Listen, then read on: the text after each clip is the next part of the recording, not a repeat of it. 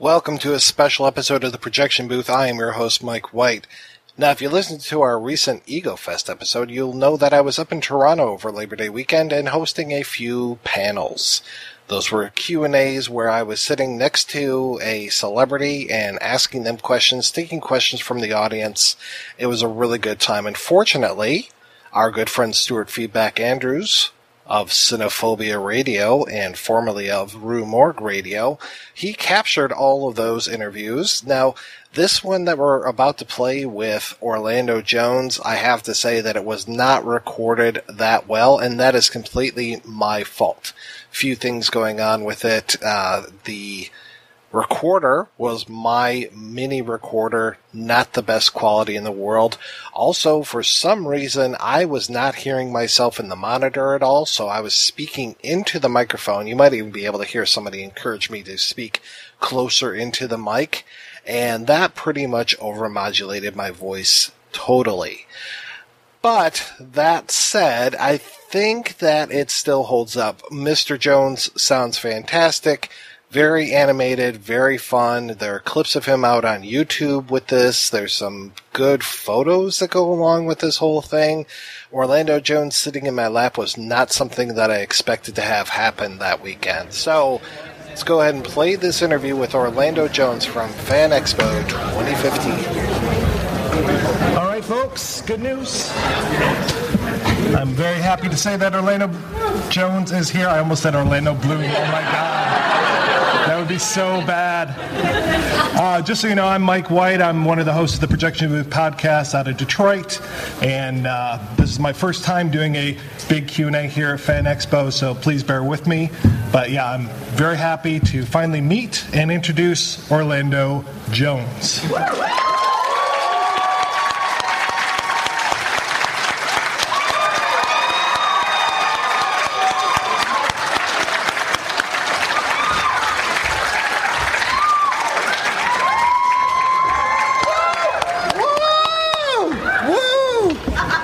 When I came out, you said I was supposed to sit on your left or your lap. I heard lap. Oh, I'm sorry.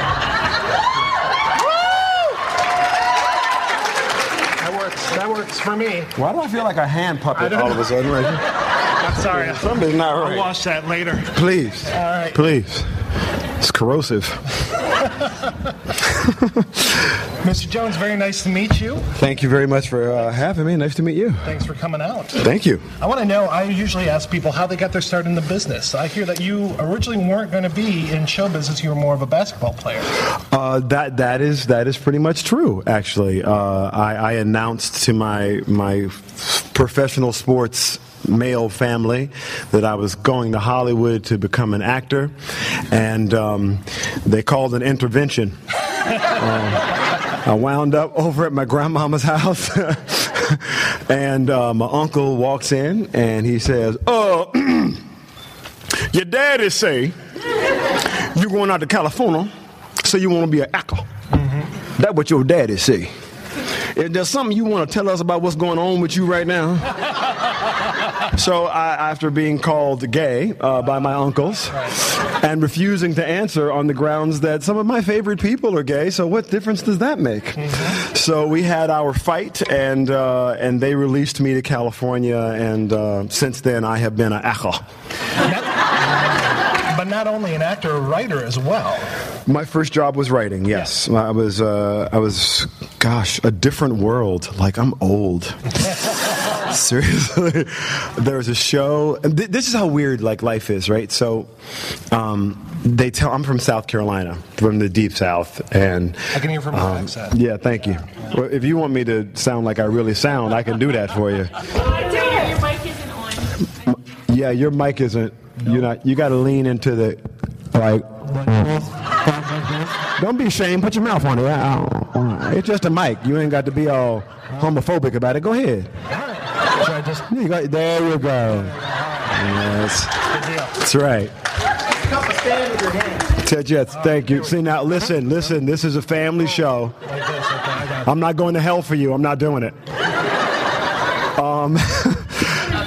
Where were we in this wild ride? Where were we? You're talking about writing. South Carolina. So I guess I came from the South, so I didn't really know anybody in Hollywood. I didn't have that experience. And A Different World was this wildly successful show. It was on after Cosby, and suddenly I got thrust into this thing that it's the biggest show in television. It's the biggest night in television history. Thursday night, NBC. Imagine this type of madness. 40 million people watching the same channel for 4 hours.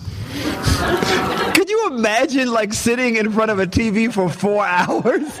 Like, people did this. And they watched, Cosby, A Different World, Cheers, Wings, L.A. Law, NBC Nightly News, and that led you into Saturday Night Live, and that sort of franchise was sort of what built NBC. So that was my first job in the business as a writer. Nice. And wrote on that show, co-wrote the pilot of Martin with John Bowman, did the Sinbad show as a producer, so produced a few hundred episodes of television, left, and went to New York to launch FX, which at the time was a new network, and we were experimenting with this thing called reality TV. And yes, it was very exciting. And me and Tom Bergeron, who I think is on Dancing with the Stars, and Jeff Probst from Survivor, and Phil Kogan from Amazing Race, were all a part of this crazy experiment called reality television. And left there, and I went on Mad TV as a performer for the first time, and then from Mad TV since, I've been mostly in movies and done some television a little bit since Mad, but Sleepy Hollow and what like. That's the snapshot of my life. I'm sorry to bore you all. I apologize. When it came to Mad TV, you were kind of in a different position than a lot of your castmates, I understand, because you were doing the writing and the Yes. It was a horrible position to be in. I don't recommend it. Imagine the following. So I'm the only cast member that's on the writing staff. Mm-hmm. So when you go in the writing room, you hear all the writers complain about the actors. This actor sucks. How come he didn't say the line like I told him to? Why does she make that face? Like all the writers do is trash the actors, right? So you go into the actors' room and all we do is go, what is this garbage? Who wrote this stupidity? So I'm sitting in a conversation where I hear everything that everybody says bad about each other, and I'm trying to be like Chocolate Switzerland, So that was it was a tough experience, but it was a fun experience, I think, because you get to be a part of shaping something that was a part of my childhood. Like, I'm a nerd. I read Mad Magazine. Like, somebody told me I was going to get a chance to be on Mad TV. I was like, oh. Don't stop, get it, don't stop. It was on and popping, ain't no stopping. Dre got some ladies from the city of Compton to serve me. Anyway, my point is, it was an exciting time. So I kind of remain, I think, very much that person, because I think I started off as a fan, and I'm still a fan. Right. Yeah. What were some of your favorite skits that you were either in or penned? Oh, goodness. I'll tell you the fun one. So I got in trouble once with Steven Spielberg. This was awesome. So, listen, it's Mad Magazine. You're supposed to do satirical comedy. You might occasionally offend somebody. I don't like offend people. Well, I don't give offense. You take offense. You don't include me in the decision-making process. You see how it works? So I write this sketch that is my parents arguing in a car. Right. And my father will not stop and ask for directions. He just does not care. Yeah. And my mother has it all mapped out, and she's explaining to this Nova monkey that he needs to make a left turn, but he knows a shortcut. And I'm in the back seat. I wrote that sketch with Oscar Schindler and his wife. The sketch was called Schindler's Lost. The story of a man with a sense of history but no sense of direction. Now, I thought that was funny. And to be fair, Fox greenlit it, everybody approved, we shot the sketch. And then somebody called Steven Spielberg and said, this is anti-Semitic. And all of a sudden, everything blew up. So I get a phone call, and all I hear is... And he's like, Orlando, this is Quincy-Jones. I'm in a helicopter with Steven Spielberg. What the hell did you do?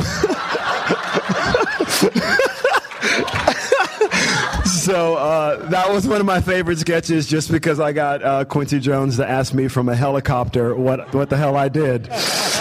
And once I explained that it's my parents in a car and it was just a sketch, they were like, "That's funny. That's funny. We can't do that. That can't happen." So that sketch got shot down. I got cussed out by Bill Cosby once. That was hilarious. Yep. I got called into the office at William Morris because I'd done this sketch called Cosby's Crib. Okay. And in the sketch, I make Bill Cosby a drug dealer. And he's selling crack. What do you want from me? It was funny. Come on, Bill Cosby with the crack voice. Nice foreshadowing is right.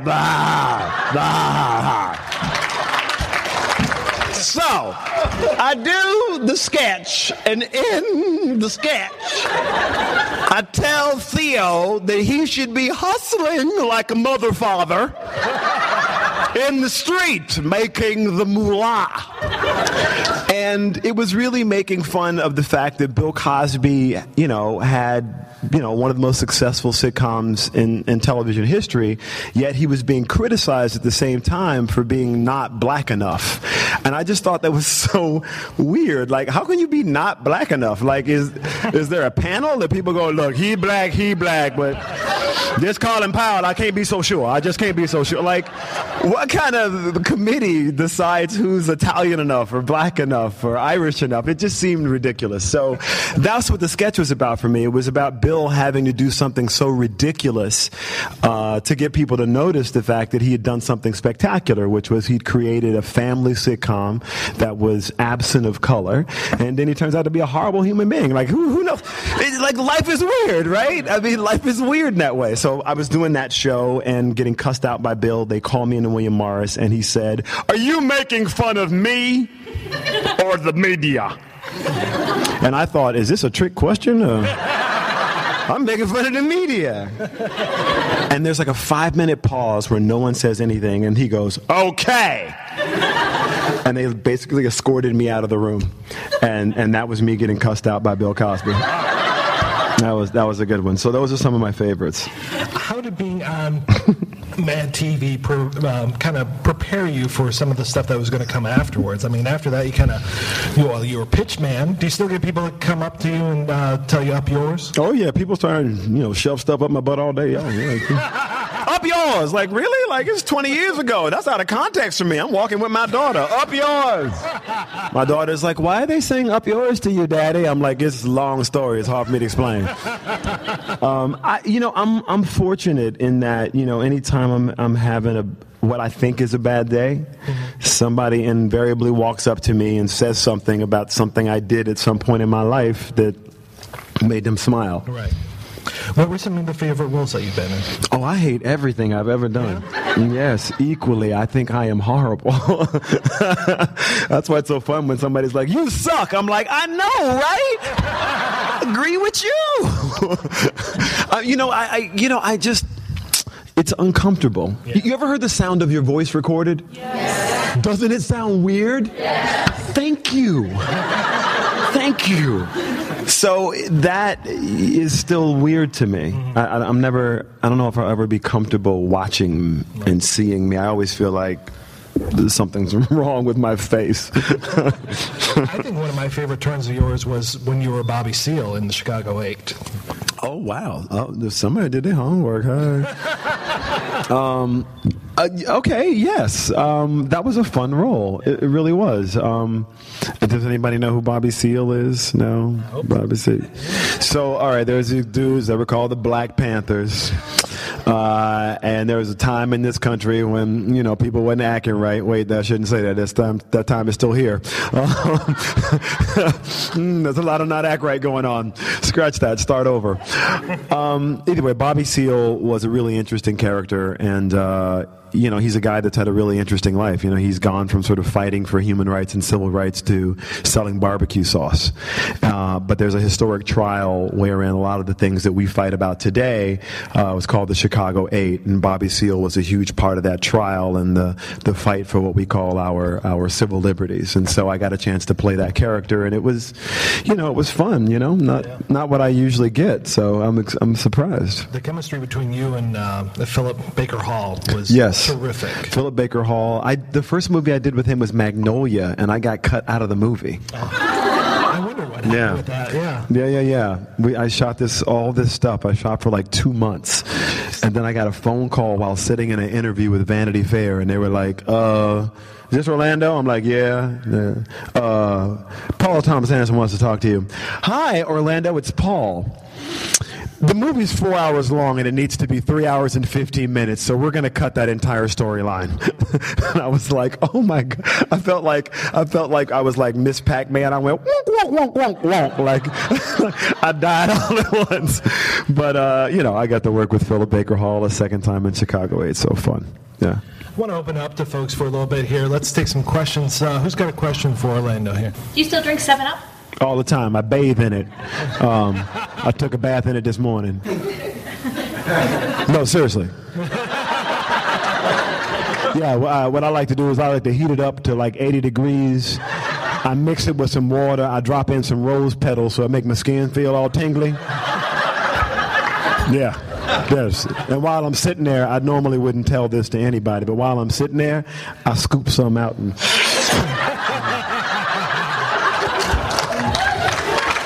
That's real talk. Where are you with your sports career? Oh, wow. As you know, Clifford Franklin is the only one catching it because he's the only one coming down with it. I think we all know that. My sports career is non-existent. I am too old. Look, I still love to go play basketball, so still a lot of fun, and go out and play with the guys. I will tell you a fun story, though. The NBA has an entertainment league, and all the actors play in the entertainment league. Now, I played at Florida State, so I know a little bit about basketball, but not a lot. But you don't have to be a genius to realize that David Arquette does not need to guard Frankie Nunez at the half-court line. Literally with a headband, socks pulled up over his knees, 70 short shorts, and he's like this. Come on, baby! Come on! And Frankie Nunez is like dribbling the ball like this. And the rest of the team is standing underneath the basket. And generally, Kevin Hart is standing right outside going, hey, man, come on now, come on. Get the game going. Forget Frankie Nunez. Kevin Hart is here. So that's where my sports career is.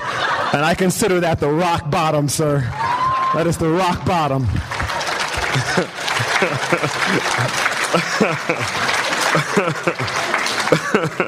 So you did Gishmas last year, and I was just wondering, what was your favorite item to do? Oh, wow.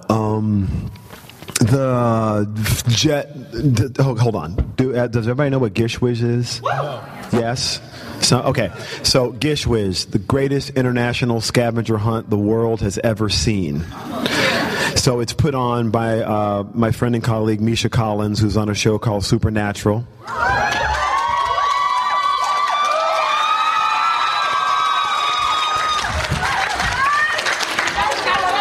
Huh?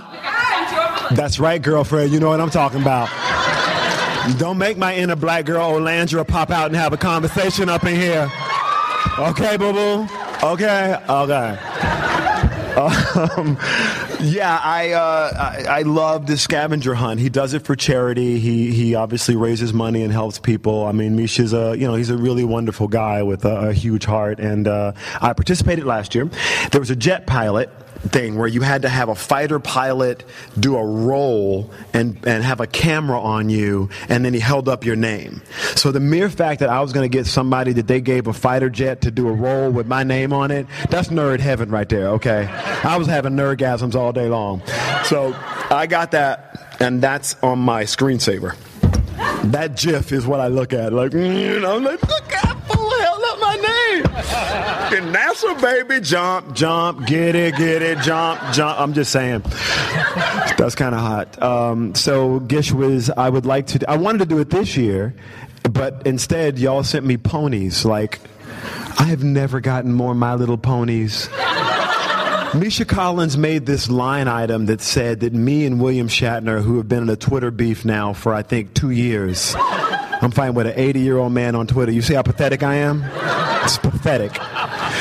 But there was a My Little Pony mashup of me and Shatner, so you had to make one and then send it to me. So during Gish Whiz, I think I got like 3,000 My Little Ponies with my face morphed in, like, looking like Donkey. Like every messed up pony shot from every Photoshop. Y'all some of the worst Photoshoppers. Sweet Jesus, what was that? So that was Gish Whiz. Thank you for reminding me of my madness. You. Anybody else? Mademoiselle? Hi, my name is Eliza. Hi, Eliza. Orlando. Nice to meet you. Right. So my question is actually about Double Take. Okay. This is one of my favorite films ever. Like, it's absolutely hilarious. Did I go Pomeranian after that? Like, did you get a little white Pomeranian after that? my parents were Trini. They killed me. You're right. I don't know what I was thinking. Because your mama told me twice, don't tell that girl to get no damn Pomeranian. I was like, calm down, stop yelling at me, all right? You remember the conversation, you know. Anyway, go ahead. I'm sorry. So I just wanted to know what it was like working with Eddie Griffin. Oh. And also, Okay. do you like Schlitz Malt Liquor? First of all, everybody likes Schlitz Malt Liquor. Schlitz Malt Liquor is delicious. Some malt liquor. I think you actually have to say it like that. By the way, you'll appreciate this. My uncles, who I was telling you about earlier, that's who says Schlitz Malt Liquor like that. No way. No Schlitz Malt Liquor. No Schlitz Malt Liquor. How you gonna run a successful business and you ain't got no Schlitz Malt Liquor? You ain't representing. You ain't keeping it around. That's my drunk uncle. That's what that is. Yeah. So, Eddie Griffin is a wild man. If anybody knows Eddie Griffin, I think Eddie Griffin was doing a movie several years ago where he wrecked like $4 million in cars. Because he was supposed to be racing like a Ferrari, and every time they gave him one, he would just wreck it and get out and laugh. So that's what it's like working with Eddie Griffin. Like in the middle of the take, Eddie will decide he just wants to say something totally different. So that's just Eddie, and you just have to kind of go with it. So I actually love Eddie, and I think it's a lot of fun, but the director was about to have a heart attack. Oh, yeah. They were running up to us in between takes, and they would have the script in their hand, and they would be pointing at it, like trying to read what they wrote and talk to Eddie. So just imagine this is all you see all day long. Cut! Hey! It say here on the paper, say here, you're supposed to say 2 D cups, and he's supposed to say what time is it. I didn't see nothing you said on the paper. There's nothing here. Nothing is on this paper. And they would literally do this over and over again. Like that all day long, somebody ran in and pointed, and Eddie was like, yes, indeedy, feed the needy. I don't even care.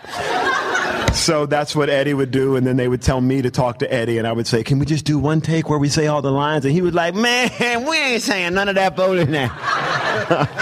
You say what you say, I say what I say. So that was the escapades of Double Take. So I would do it again. I kept waiting for a twist in that movie where you and he were actually the same character. Like, thank you. Yes. Yeah. You clearly are a better writer than the one I had access to at the time. It was a fun one. So good. Yeah. Another question? Yes, sir. Obviously, I'm going to ask you this. I remember watching Dinner for Five, and Jon Favreau said he didn't have a great time doing The Replacement. Did you? I had a ball, but I'm crazy. So he asked during The Replacements, while the filming of The Replacements, Jon Favreau had commented that he didn't have a good time. I had an awesome time. It was a tough situation. to be fair, Favreau has a point. Here's what we did.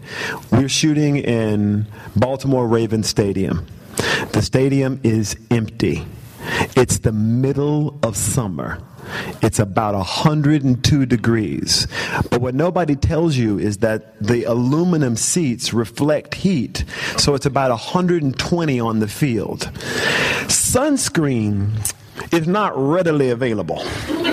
So I got second-degree burns during the movie, and we had to stop shooting. I couldn't shoot for like a week and a half while my skin healed. But it's a football movie, and no one we're 5 months we were out there shooting.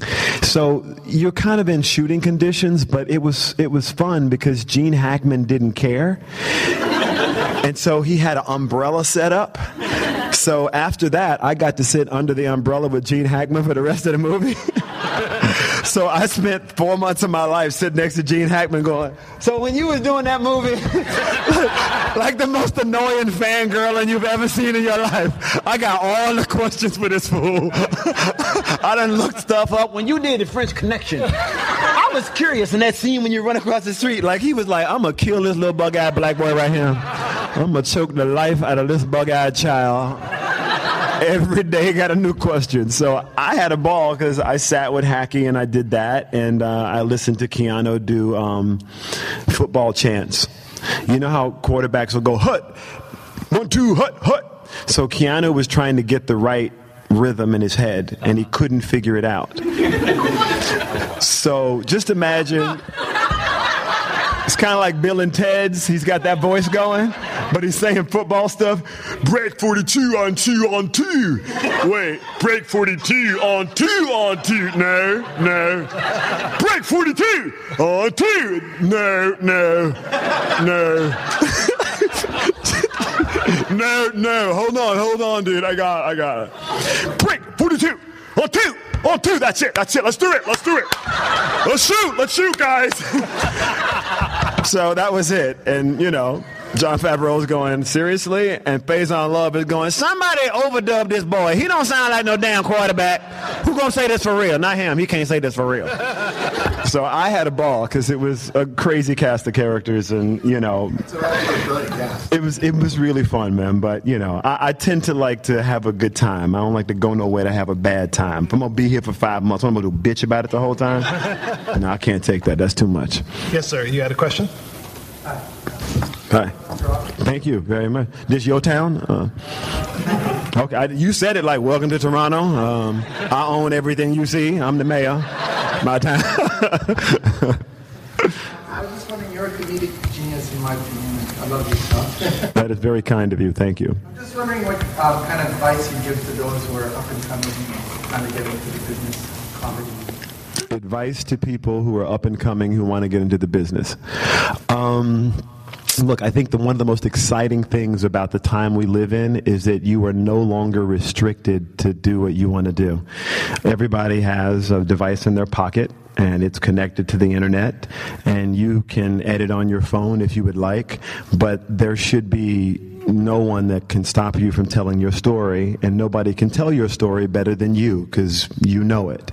So to me, if what you're doing is waiting on Hollywood or anyone, frankly, to acknowledge you, I think that's not a good use of anyone's artistic ability. I think the best thing you can do is to post it. And you'll get an honest, sometimes dishonest, but you'll get a reaction. But like anything else, that's the process, right? You stand up, get in front of people and tell jokes, and basketball players go to the park and play basketball, and football players are always playing football, and some of them grow up to be professionals. So, I think the most empowering thing about the time we live in is that you guys have the ability to tell your story, and you do it through fan art and fan fiction, and you do it through sharing the parts of the story that you like and the parts of the story that you don't like, and you have a major voice in what we do. And so as long as that voice is there and vibrant and real, I think that, we'll all be able to share stories with each other. But you don't need a network anymore. It's all on you now. Yes, sir.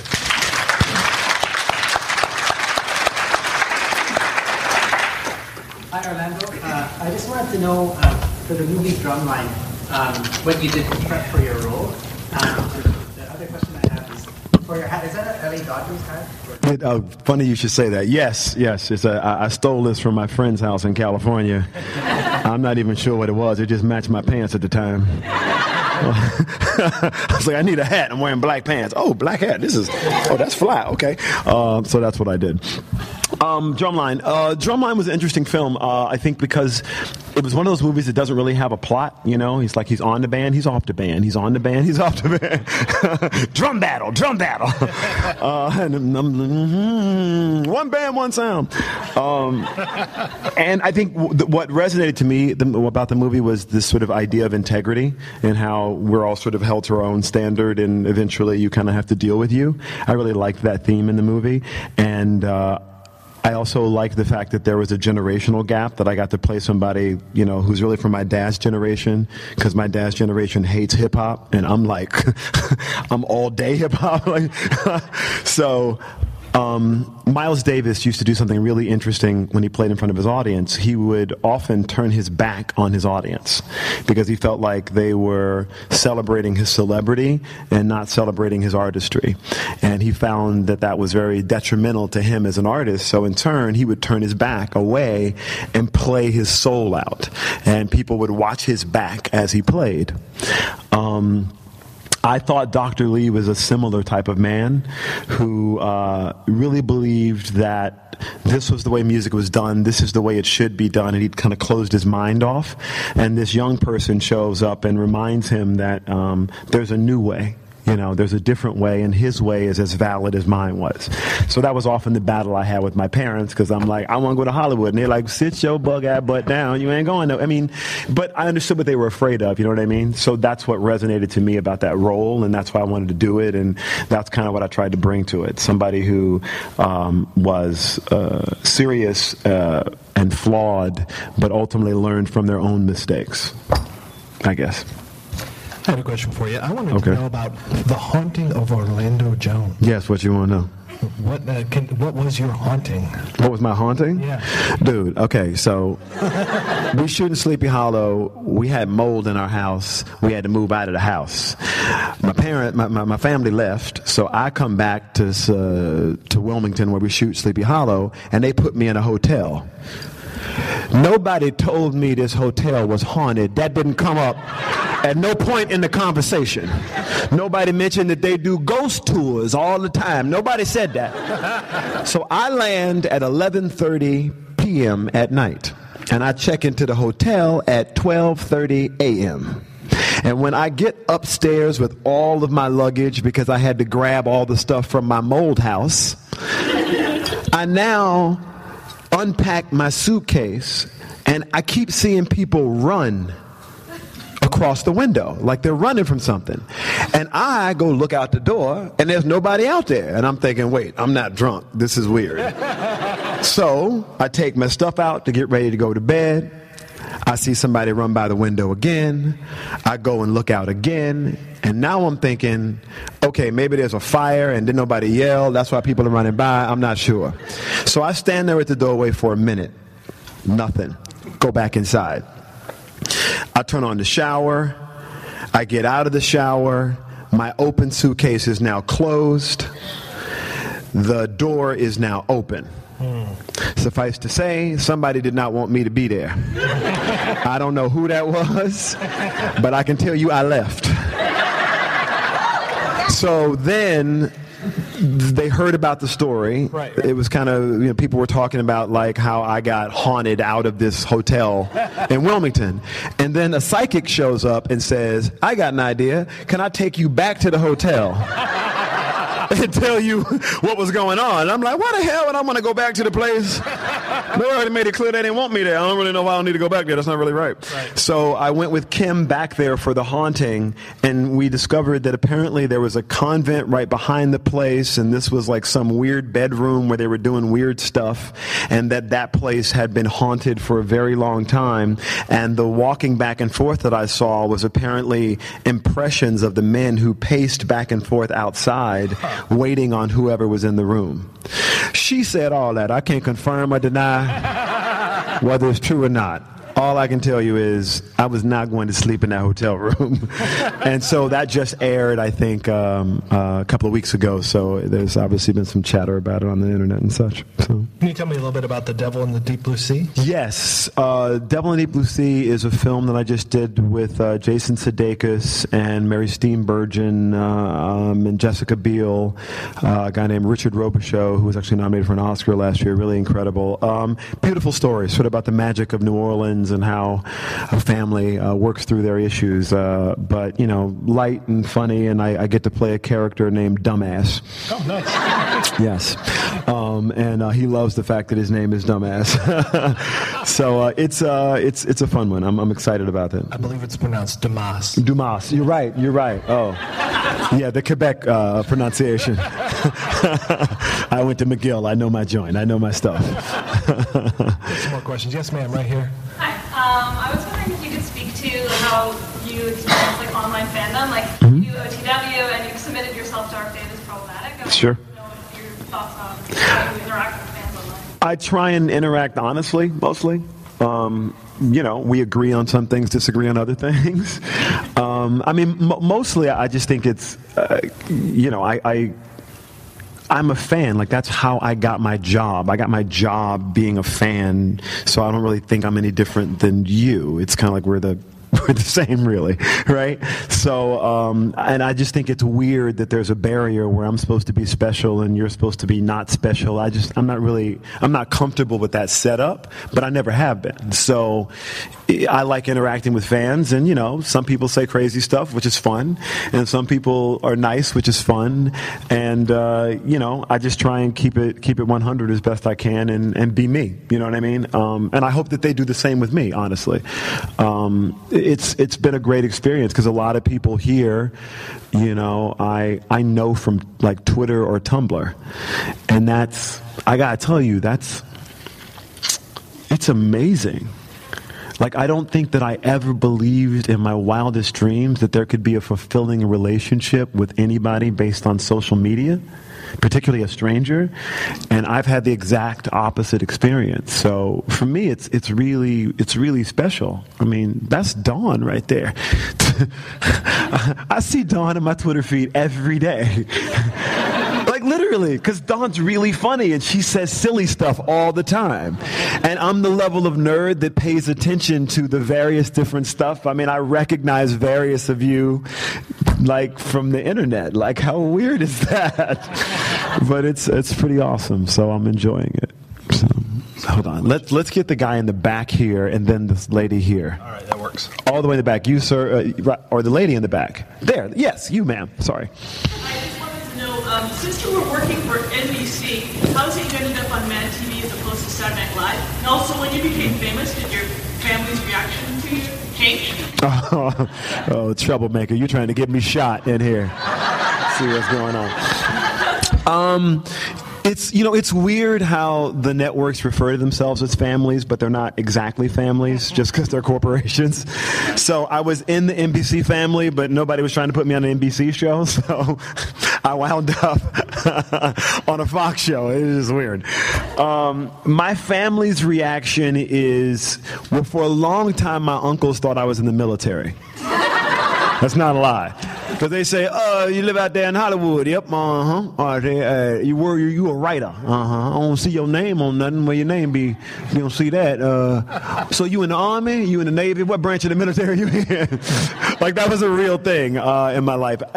My mom don't play that. You know, my mom is very much, she is a Southern black woman, you know what I'm saying? And that's my heart. So my mother and I are extremely close. Like, but she don't play that. So my mama cuss me out on a regular basis for fun. I'm not joking. This is no joke. I got cussed out by my mama, and she thinks this is funny. I got cussed out by my mama 3 weeks ago because she says that the little boy from that show, Everybody Hates Chris, is her grandson, and I won't tell her the truth.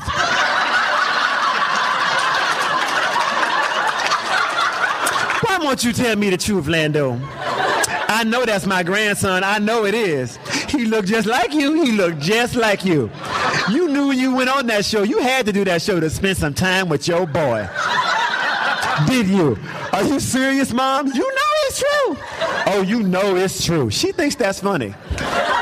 She thinks that's funny. That's what I'm dealing with. You can't be fancy in my household, okay? It's not possible. Yes, ma'am. Could you tell us a little bit about working on evolution? Sure. Evolution. Wow. It was hot.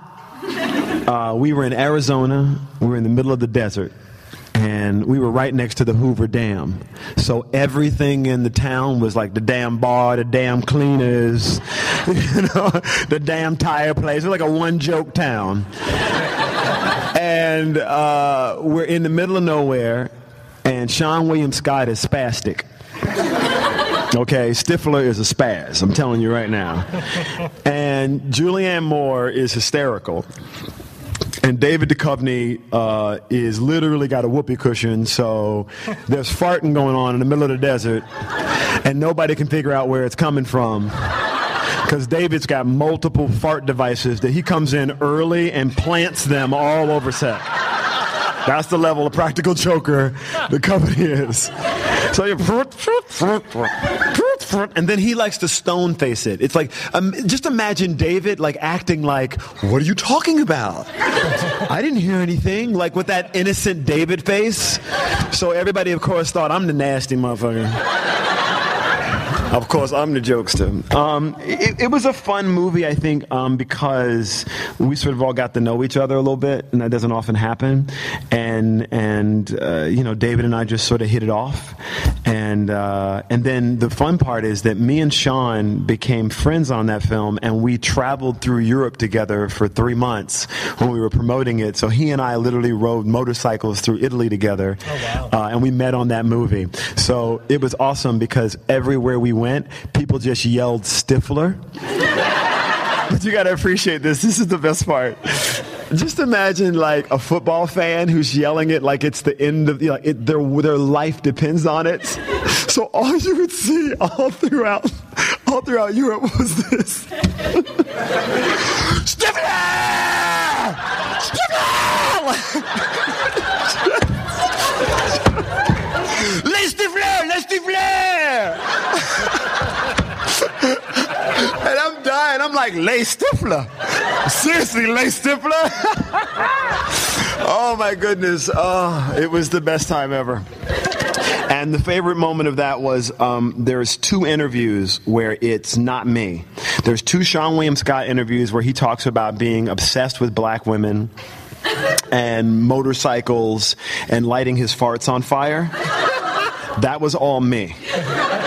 And then there's a bunch of interviews about how I like chorus line and show tunes and don't appreciate any questions about my sexuality. That's all him. So we agreed to do interviews separate. So I was doing his American Pie interviews, and he was doing my Evolution interviews. It was awesome. So that was some of the madness that came out of that one. So good times, good times. This lady right here. She asked your cuss? Yeah, I just wanted to know about it. Are you cosmically linked? Like, how'd that work? Well, thank you. Thank you. And I want to remind you all there's always time for lubricant, okay? I wanted to know how you prepared for the role of Medea. How I prepared for the role of Medea? So on the internet, I did a practical joke. It was April Fool's Day. I put out a post on the Huffington Post saying I was replacing Tyler Perry in the role of Medea. Suffice to say, my mama and all her friends got so mad at me. You can't be Medea. This is my mother. How can you be Medea? There's only one Medea. Why are you playing Medea? Oh, no, you just can't be Medea. So I got cussed out about it, and nobody seemed to notice that I released that at 8:30 a.m. on April Fool's Day. 15 days later, it was now a huge news story. It was on CNN. It's on NBC. Everybody thinks I'm replacing Tyler Perry and Medea.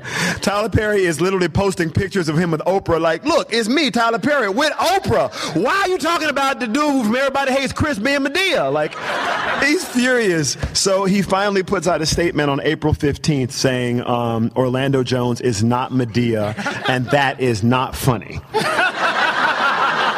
And he's right. I'm not Medea, but that shit was funny. I'm sorry. That's a good April Fool. I don't care. Okay, so quick question. Sam or Dean, if you're a fan. Oh. And what is your favorite horror trope? Whether it be in Supernatural or... What's my favorite? Horror trope? Yeah. Oh, my goodness. Sleepy Hollow has to be. I mean, but hold on. Let me be clear. I'm a big Nicole-Beharie, Tom Meissen fans. Like, I work with them and Lindy Greenwood, but like, I really love my cast. I really do. So I kind of have to be like, Lindy Greenwood is from Toronto. Yes. Okay? She is also from the islands. I can get stabbed if I say the wrong thing up here. She might have family in the room. But look, I love Sleepy Hollow. Obviously, I'm a Supernatural fan. Have been for a long time. My friend Colin is on Once Upon a Time. So it's weird. It's weird because, you know, when you work with people and you know people from different things, and then you want to support them, you know, and you go and check it out, and then you fall into it, become a fan. So it's kind of weird because I know people think like, oh, you can't be a fan of everything, and I'm like, yeah, I kind of can if I want to, because different things are different things. Like I don't want it all to be David Fincher, House of Cards. You kill a dog in the first 5 minutes. Like that's awesome, but I don't need to see a dog die every day. I mean. Like I love House of Cards, but like I love Tatiana Maslany, and when I saw, Clone Club, I was like, oh my god, and I got excited about that, and you know, I don't know why that's weird, you know, but I often get a lot of crap for stuff I like. Sam or Dean? Sam or Dean? I'm torn. You're not being fair. Here's the thing. I love Sam, but Dean's kind of cute. You know what I'm saying? It's like Ginger Marianne, like back in the day, you know what I mean? It's like Ginger all sexy, but Marianne is cool, like, you know what I mean? I could spend some time with Marianne, like after a while, Ginger gonna be too ghetto fabulous. I can't deal with that. I can't, she got too much. Definitely high me. Yeah, but you know, like I'm a STL shipper. Like I know people get mad about it, but you know what I mean? It is what it is. I mean, that's what I like. And also I like to ship things that are often underdogs, you know what I mean? I really, because I always feel like I feel like I'm the underdog. I'm a black kid from the deep South. Like how I wound up in Hollywood, like I have no idea how my life turned out the way it did. Like I'm super blessed, but I was, you know, my dad's not famous. You know, I'm not from that. I'm from a really, you know, poor to middle class family. You know what I mean? So I take it really seriously because, you know, I feel like, you know, I'm blessed, yo. I'm like mad blessed. And so, Sam. But I really like Dean. Stop talking to me. You gonna get me in a fangirl dilemma up here. I'll be in the round robin for 2 hours. Sorry. Well, I enjoyed Mad TV. It was my favorite 2 seasons, or the first 2 seasons. Oh, that's... I got into it in high school, and that was my staple every Saturday night. And then you left, and I don't know. It's my fault? Seriously? It ran for another 15 years. How could it possibly be my fault? You were carrying the whole show. Yeah. Because you had some really awesome monologues. The primary reason really was I wanted to do something different. Okay. If you look out through the course of my career, one of the things I really try hard to do is to not do the same thing. Like I really, if I can, try and keep the audience guessing. That's why it's Replacements, Evolution, or Time Machine, or Primeval, or Chicago 8, or it's like I really like to mix it. And a lot of times, once I've done one thing, I want to go do something else. And Mad was like a lot of fun, but I really wanted to try my hand at features. And I felt like if I stayed there, and I wanted to do features as a dramatic actor, and I was on a sketch comedy show. You see my dilemma, right? And and nobody had done that. Like, it wasn't like anybody from Saturday Night Live or Kids in the Hall or anybody had sort of left the sketch comedy show and become a dramatic actor. And, and I managed to be able to do that with Liberty Heights and Magnolia and those films. And that meant that I kind of needed to stop and go back to square one and start all over again. And, and I was willing to do that because it was a chance to do what I love, which is, make characters. That's what I love to do. And tell stories. I love that. I love it. So I return to comedy after that, or now I do some more, I'm doing stand-up actually tomorrow night at the Comedy Bar. Nice. I just randomly, I was here, it was going to be a con, and I thought I could go out and drink, or I could, get up and have some fun and do a show, and so...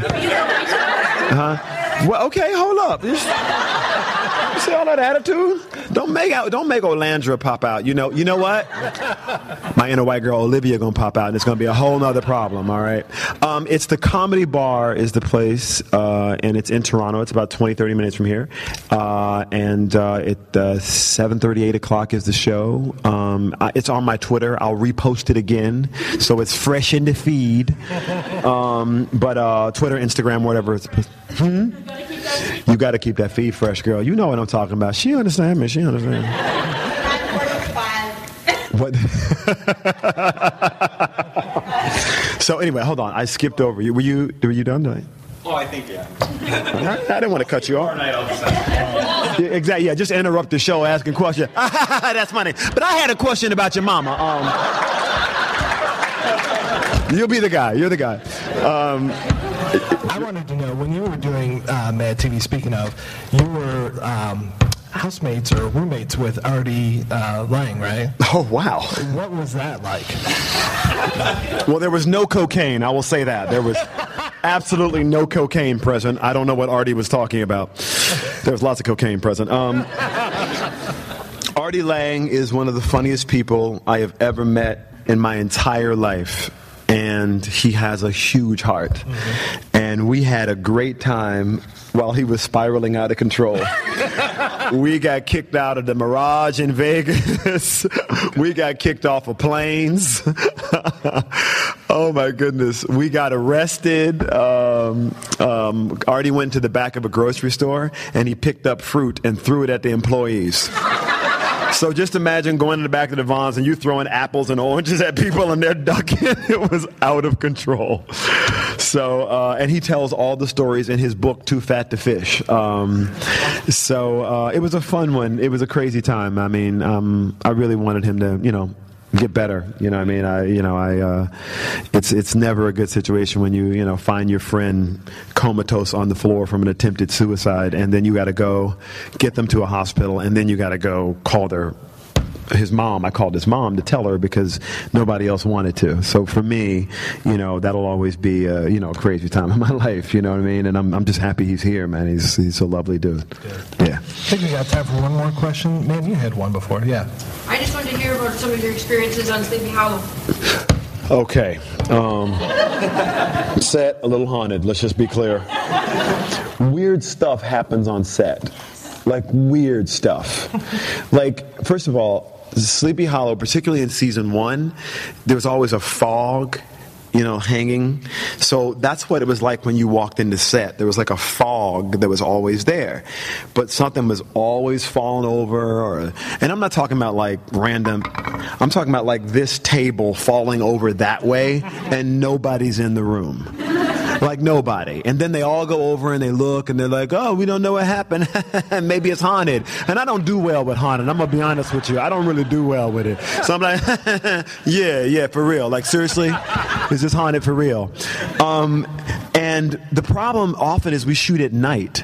So you're always... 2 a.m. in the morning, you're at work, acting like it's, daytime, or we're out in the woods shooting because all that other stuff is at night. And now you just have the woods, and the woods don't make normal sound. It's just weird stuff. And the trickster was Katia.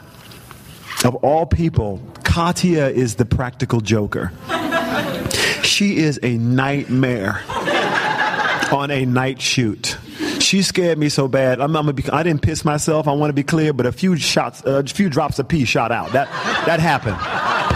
She will torture you. She set up the fake headless in Tom's trailer. So middle of the night, Tom gets back to his trailer, use the bathroom, opens up the bathroom door, and headless falls out. And Katia's in the next room, cackling. And this is the best part. She was apparently on a call with her mom or her sister in Sweden. So the first part of the conversation was all in Swedish. So Tom started freaking out because he thought it was a chant. So all you get is headless, and you hear clocking, ticking, clocking, ticking, the clocking, talking, clicking, the clocking, clocking, clicking, clocking, clocking, and Tom is like, what is going on over there? It was too good. We had a few fun ones like that, but Katia is a troublemaker. Sleepy Hollow was one of the best times I've ever had, I have to say. I mean, I got to really sort of meet a lot of you, through that experience and do like a crazy genre show. And to be honest with you, I'll always be proud of it. It was the most multicultural show in network television history. And to see women represented that way, women of all color and also obviously women of color, was, I think, an important time. And I hope it happens again. And I hope it happens again like that, where it's not about race or anything. It's just a fun ride. Yeah, I mean, it was just a fun show with really great cast and really good people, and, I got to really connect with you guys on that as well. So, I hope we keep seeing each other and stay in touch. Hit me up on social media. Don't make it weird. Thank you, guys. Thank you very much.